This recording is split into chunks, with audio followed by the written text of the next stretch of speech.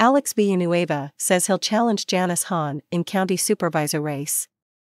Former Los Angeles County Sheriff Alex Villanueva, who lost his bid for re-election in November after a single term marked by scandal and controversy, says he plans to challenge County Supervisor Janice Hahn in the March 2024 primary.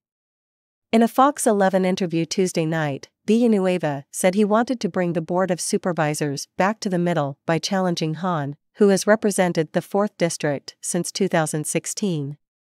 L.A. County voters, including District 4, resoundingly rejected the man known as the Donald Trump of L.A. County last November for his incompetence and corruption. L.A. County became less safe under Villanueva's reign, the statement said. Stay tuned for more breaking news. Don't forget to like and subscribe. Thanks for watching.